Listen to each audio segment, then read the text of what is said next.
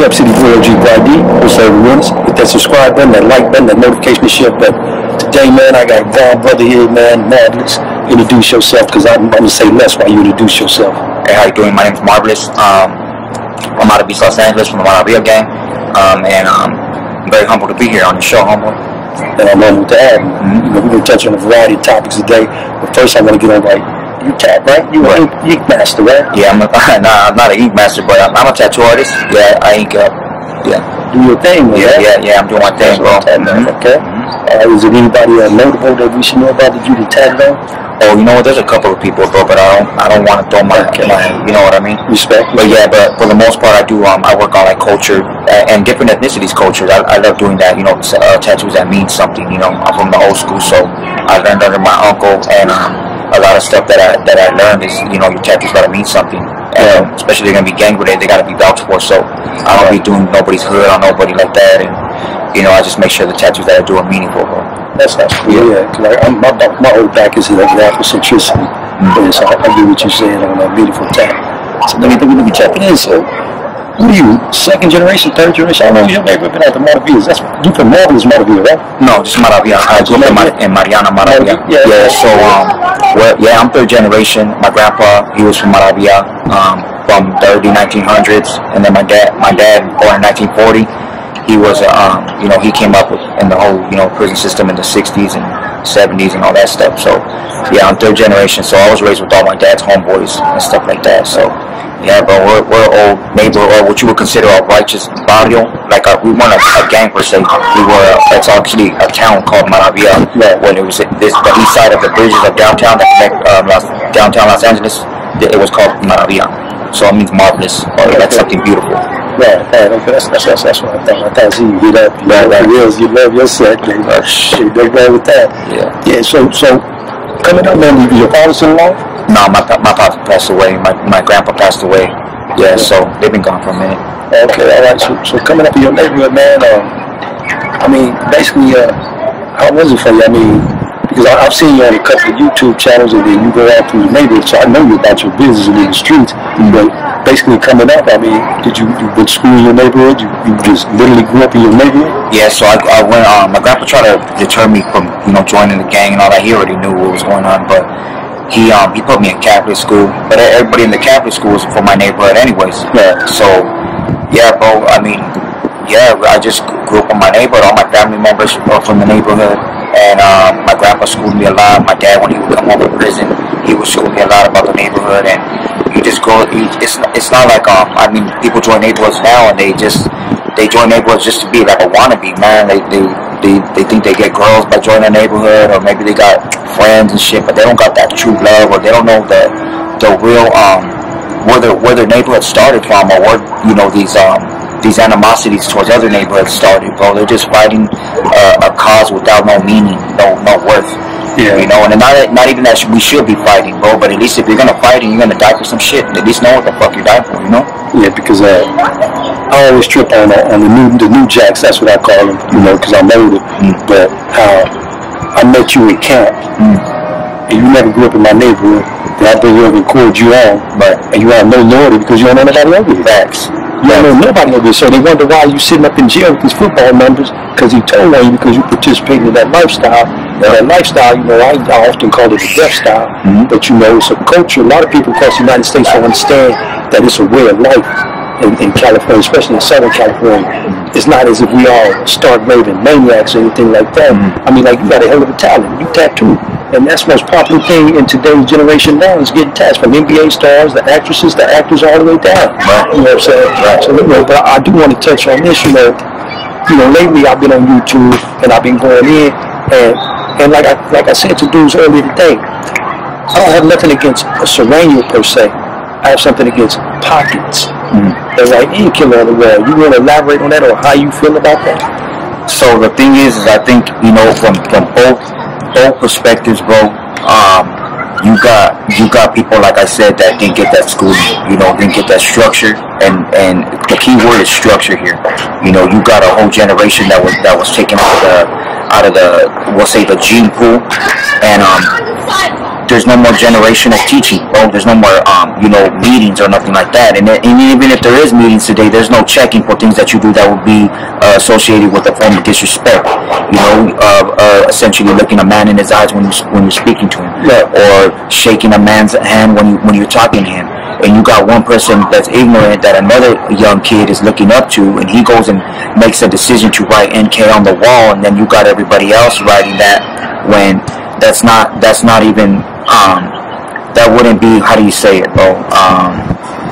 A just cause of if you were gonna go at it with them. Like, it's not the whole black card. We'll just say the black card that you're supposed to be fighting with, but it's just a certain group that were disrespecting you, and now you're disrespecting him. Like, for example, I'm gonna throw this out there, and this might not have anything to do with it, but right now we got a certain individual, we'll just say AC, and then we got another individual, we'll just say T, whatever, right? And I don't know his last name or whatever, but they're going at it over egos and misconstruing each other's analogies on what they're trying to get across. One says that he's pushing a movement for a certain cause, and another one says he's pushing a movement because of racial issues. But these both men have disrespected each other, and they're both looking back at their cars and saying, "Hey, look it, the Browns are disrespecting us," and the other one is saying, "Look it, the blacks are disrespecting us." When it's just the issue between these two gentlemen that need to handle their business as a motherfucking man. And, okay, I agree with you. And I'm gonna say it because I'll be on the dude Gil head, but I'll be on his head because of racial things he said. People always try to tell me that I'm prejudiced. I'm not prejudiced. First off, for you that don't know, I got a granddaughter that's a beautiful. She looks more than Latina, and I have two children that I share with a Hispanic woman. And the reason I learned so much about your culture is so my sons won't come in. I can say, go to your mother. I don't know everything about your culture, but I know a lot. And I do know this much that by Gil saying ghetto crews and saying that they'll lift every voice and sing, they'll never go to another football game and things like that. They don't realize, man, that we both are melanated people. Right.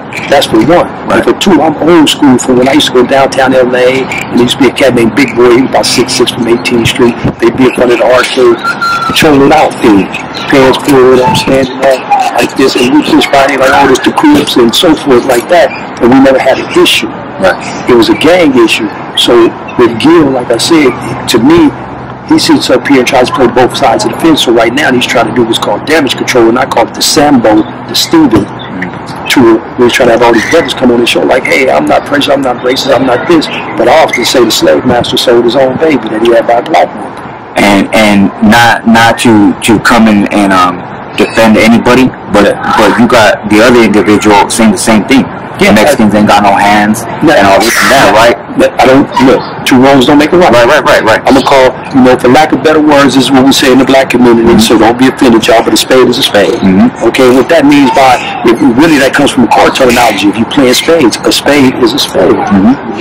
So with that being said, two wrongs will make a right. And I'm calling up any brother man to say anything racist towards the Latino, or Hispanic community, period. Because, like I said, I have an unorthodox way. I'm hollering at you, individuals, and I'm going hard through a press, but I'm hollering at a collective because I'm trying to not force a collective, because I can't force a man to do nothing, but I'm trying to bring awareness to the collective. Like, man, as a collective, can y'all? I'm asking you. I can't tell you. Can y'all tell these dudes in these pockets, man, to stop that madness? If you got a beef with a particular black gang, put his head up there, strike him up, and smack him out. Well, that's where it comes with the whole term of the old school shit with checking somebody. If somebody's being disrespectful in a certain way, and they know that's gonna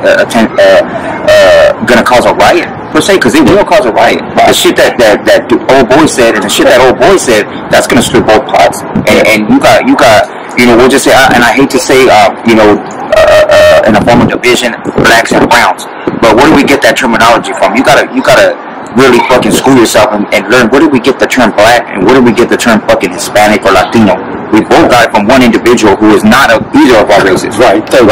So it's either you're either melanated and contain gamma, or you don't, and you're a cockroach person, you know what I mean, that comes from that lineage or whatever.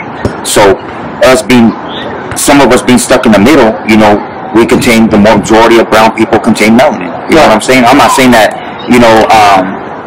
I don't even know how to say it, bro, so I'm not going to go there. But what I'm trying to say, bro, is that you got individuals saying that they want a just cause for the blacks and browns, and we're going to do this, and they're all on YouTube, and they're right there feeding their ego with all these comments and shit, but really behind the scenes, they ain't doing nothing. No, they ain't doing nothing. And I'm having no events, bro. They ain't having no food cookouts. They're not supporting their communities in any shape, way, or form. Let's go out to the schools. Let's go. Let me show you what I can do for your people, and you show me what you can do for my people. And let's move in progression. And I agree with you. And I'm gonna say something, because I don't like putting this out there. Because I feel like the unsung heroes. That's what I call people who do things behind the scenes. Now, I do a lot of things for the Hispanic community. But I don't advertise it because it defeats the purpose of me. It's like me sitting up here saying, "Oh, look at me." No, I don't believe in that, right? Like my sister's been with me when I've been in the communities where I'm passing out suits, I'm passing out clothing, and I'm not disparaging that. What culture gets it is first come, first basis.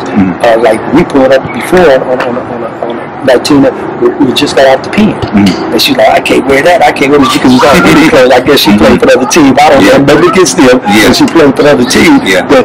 Nevertheless, her girlfriend, I guess that was her girlfriend, we gave her a bunch of feminine clothes, because they didn't have anything. And I gave a dude, who said he was going on an interview, I gave him a suit, but I'm not pointing fingers at, "Oh, I did this for your culture," because I don't really mention, that's what I'm saying. I don't advertise because it defeats the purpose of me giving back to the community, because the community to me encompasses both black and brown. So I don't go that route. But like I said, I do have my issues, and sitting down here with you today, man, it's like, boom, a start. Because if you and I can sit down here, old school vet, everybody seems to think that I'm bitter about prison and this, that. I'm not bitter about prison. I'm not a convict. I don't live in that world any longer. I live out here. I live in life. I don't bring that ideology out here, but when I'm confronted with it, I address it. So I think we need to learn how to get back to the basics and learn to take constructive criticism. I'm gonna correct you, and I want you to correct me. If I ain't doing something that's up to par of what you think that you're doing, hey, tell me, hey, you know what, homie? Can you move a little bit? Can you do a little bit more? This is what I've done for the community, or this is what I'm doing to help. Can you match me? And then if I ain't matching you, of course, then I ain't up for the cause. Nice to see it.